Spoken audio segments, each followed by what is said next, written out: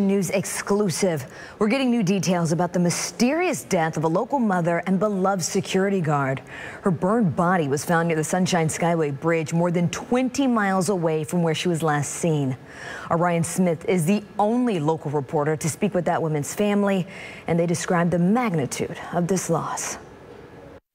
Family members tell me that beloved security guard is Alicia Winfield, and they remember being alarmed when she didn't come home after her shift here at the Beach Walk condos last week.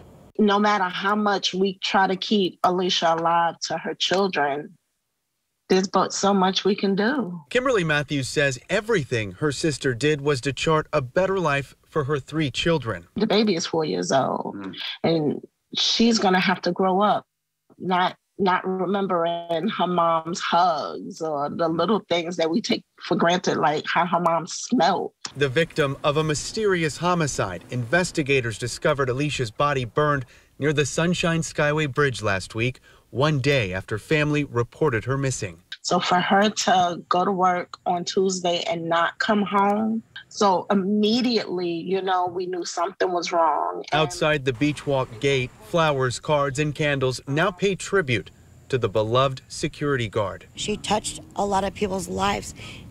It was pleasant every time you come into the community.